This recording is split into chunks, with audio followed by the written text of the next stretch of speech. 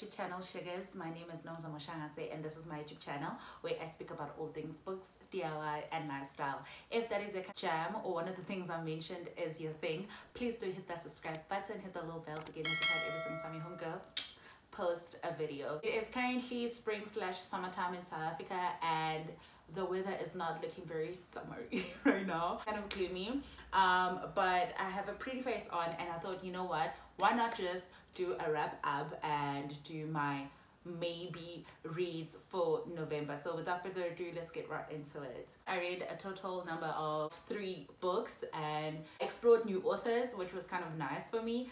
So the first book that I read is It Ends With Us by Colleen Hoover. This book follows Lily. Lily hasn't always had it easy. She lived in a very abusive home. Her father was abusive to her mom. She moves away from home. Her dreams has always been to be a florist. So in her time in Boston, she meets this guy Riley, and every single time they see each other, it's always like sparks, right? The problem is Lily is a hopeless romantic and Riley is a relationship phobe. But they try to navigate their relationship and this connection and this attraction that they feel towards each other.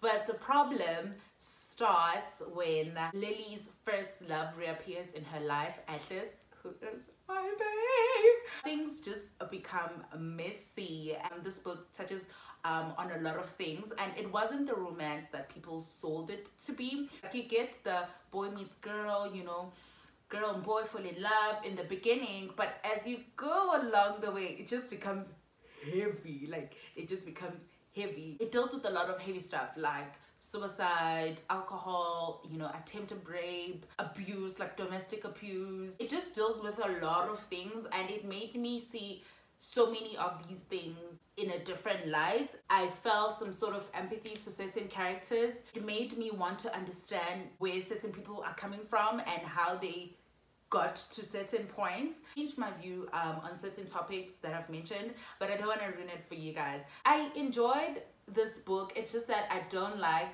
being sold lies. The Instagram community basically said, oh my gosh, it's a romance, and I get it, there are romances, but majority of this book, cousin, is very, very, very heavy. Like, if you follow me on Instagram, you would, or on Twitter, I was ranting about how this book just really made me anxious. But overall, it was a good book, and it was a great introduction for me to Colleen Hoover's work. One of my guilty pleasure reads, I think. Kind of felt that her work is the type of work that are like my guilty pleasures, which is romance that is totally cliche, that is totally predictable, but still you can enjoy it. The second book that I read was Ugly Love by Colleen Hoover also. So Ugly Love, we follow Tate and Miles.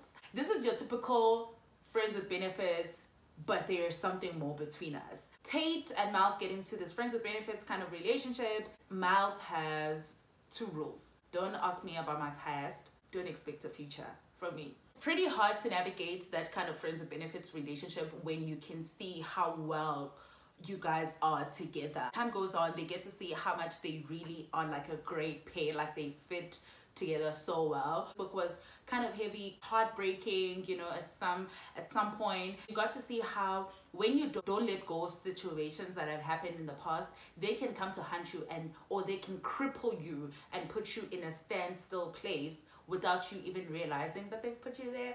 I really enjoyed this book. I loved that, you know, the author did the thing of, it gave us like a history of why Miles is the way he is. Those are my 2 books from Colleen, and Ugly Love is my favorites so far. I'm still yet to read more. There's been so many amazing reviews of her other books, November 9 being number 1, Regretting You being number 2. A lot of books that I cannot wait to dive into.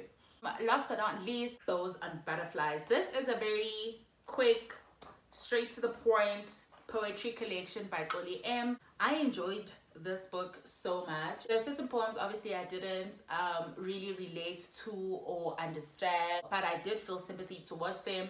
I laughed at some poems, guys, because it was just there is a reading vlog of me like reading this book, and also check out my review on Instagram. Now that we are done with my October wrap-up, let's go to November.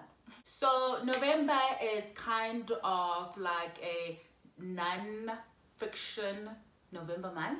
Tubers, bookstagrammers, or anyone in the world who loves to read books kind of encourages them to read a non-fiction read, a 1 or 2 non-fiction reads during the month of November. There are word prompts that kind of help you to navigate the type of books that you can read during the month of November. You can have your own interpretation of the word. So word number 1 is collection. My own interpretation of this word is collective of people. The book I have chosen for this is Pink Line by Mark Gavisa. This is a collection of essays or articles or journals of people around the world that are queer.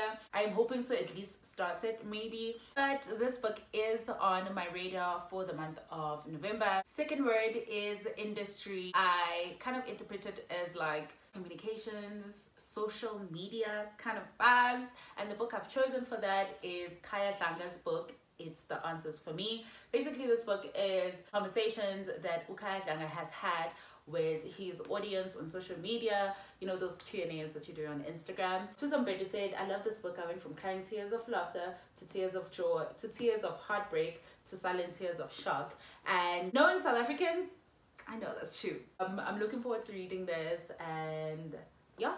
Third word is style, and I took this and I thought audiobooks. I will decide which audiobook I would love to read that is a non-fiction this month. I've chosen that I am going to do it audiobook style.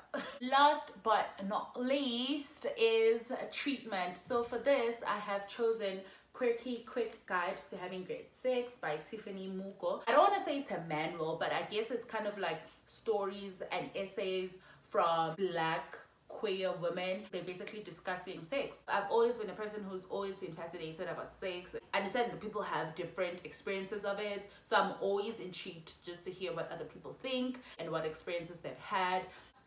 That's my last book. So that is all for this video. I really do hope that you did enjoy this video. If you did, please hit those thumbs up, comment down below if you're going to be joining on the non-fiction November month. If you haven't already, please do subscribe and hit that little bell to get notified every single time your homegirl post a video. You already know. Thank you guys so much for watching, and until next time, sugars, bye.